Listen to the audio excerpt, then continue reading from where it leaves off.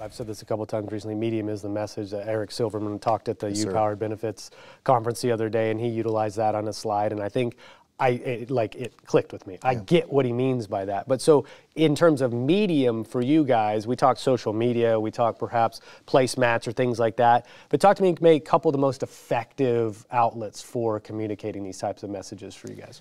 Video. Video. Okay. I mean, the amount of people that are digesting content today on video, they're going to watch a video for 6 seconds, 10 seconds. They may even give you 15 seconds. They're not going to give you that long when it comes to pieces in front of them.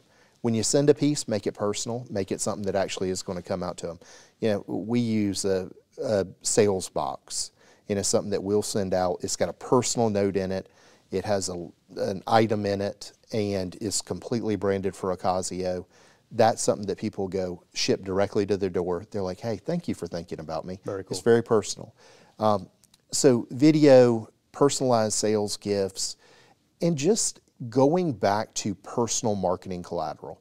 I think often you take something and you pull it out of your trunk and you go and say, here you go, this is really what you need.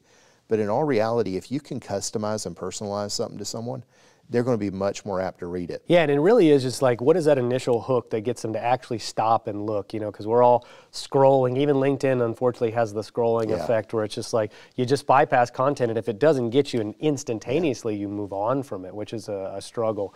But, you know, I've seen a lot of that happen where there'll be companies that curate these really nice and beautiful pamphlets or e-brochures, and they look great, but when you see the same people from that organization just keep reposting the same thing, and you know, it might have been out there for a couple of days and 2 people have liked it, you know, what that tells me is that that method of communicating your value proposition is maybe dying a little bit, or isn't appropriate for that setting. Maybe that's the better way to put it. Yeah, I think you hit on it.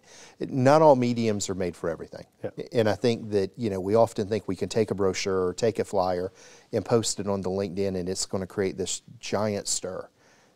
In all reality, people don't want to click on a PDF embedded within LinkedIn unless it's going to give them some value. Now, if you're creating some kind of riveting stat that they can use and they can leverage, then I may click on it.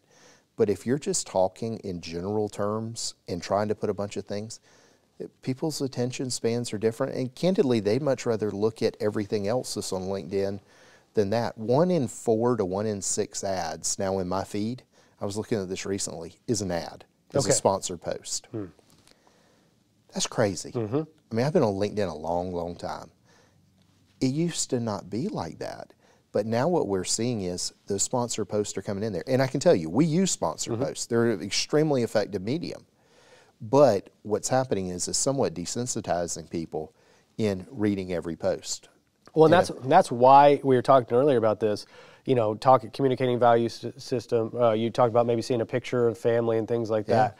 I actually did a video a couple months back where I went back and looked at my top categories for posts. Personal by far and away.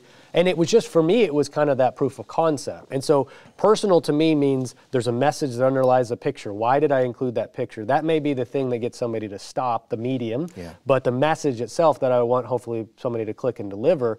And the reason why I think it's worked so well is exactly what you're describing, is if my feed is just full of maybe sponsored posts, but something catches my eye that's a little bit different and I stop.